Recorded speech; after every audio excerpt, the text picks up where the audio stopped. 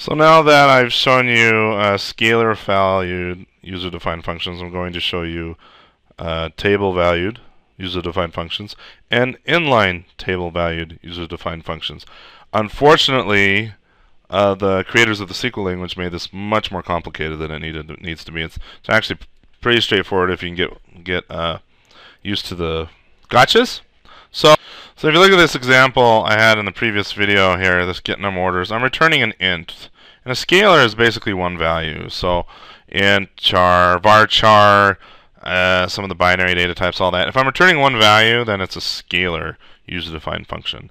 A table user-defined function is one that returns a table. And the syntax is a little different depending on some variations I'll show you here in the future. But basically, that's the difference. One returns a scalar, meaning one value, and the other types of functions return a table. So I'm just going to change this up a little bit. First I'm going to show you inline table valued function. And the reason we say inline is well, let me just show you. I'm going to say returns table. Okay, so now get num orders, returns a table, not just one value. I'm going to say as still, but I'm going to get rid of the begin and the end. I'm just going to say, hey, select. Notice I'm deleting here ret, which is our scalar value. Instead, what I want to do is let me back this up a little bit.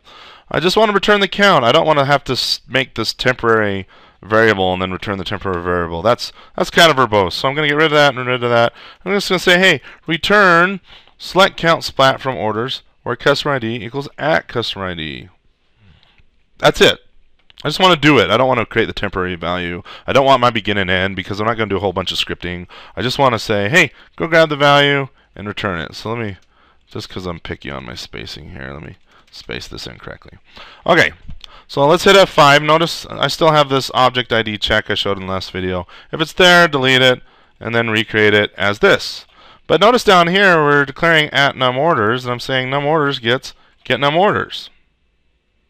Well, at num orders is an int, but we are no longer returning an int. So this isn't going to work. So I'm actually going to delete this for now and just execute this as is. And remember, this is going to persist this function over here in the Object Explorer but it's not going to be scalar valued anymore. It's going to be table valued. So let's run this. F5. We get an error. Create function failed because the column name is not specified in column. Well, oh yeah, that's another thing. All columns must have a name with these functions. So I'm going to say num orders. I'm just going to name the column here that we select. And if it helps you for me to put an as here, I will. Okay, let's run that. Okay, commands completed successfully. Very cool. All right, so let's use this thing. Well, I can't say exec anymore and get a single value. Exec is for calling those scalar valued functions. In fact, maybe that's why they made the differentiation, is just to confuse us more. But instead, get num orders returns a table now. Returns a whole, in fact, the results of a query. So now this is kind of simple and basic, I know, but I'm going to say select splat from, and I'm going to invoke get num orders. So get num orders. And hit F5, and of course we get an error. Parameters are not split. Oh yeah, I need alf ki.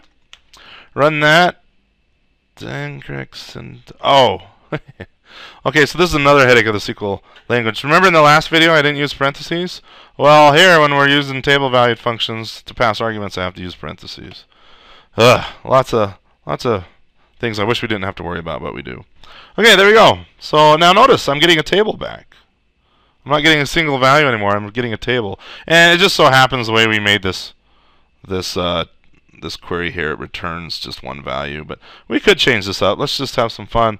I'm gonna say from orders, instead of saying select count splat, let's just say select splat. Let's return a much more involved table than just something with one row and one cell. So rerun that, and there you go. We get all that stuff, all the customer information for alf ki, all the order information. I mean, so anyway, we're gonna see doing views and some other ways of getting similar results. And anyway, but that's a inline table value function.